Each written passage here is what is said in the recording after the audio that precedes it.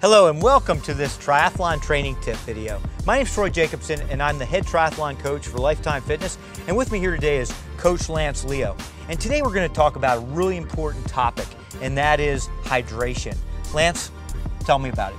Yeah, one of the key things you want to remember is once you fall 1 to 2% below your starting original body weight, you can see a dramatic decrease in your overall performance. Right, so you're sweating, you fall below. Exactly right, and then all of a sudden your performance, heart rate goes up, it gets a lot harder to operate. So one thing I would always suggest is that you practice what your fluid needs are per person, and per condition. Right. So that's really important. Very individualized. Very individualized. Sure.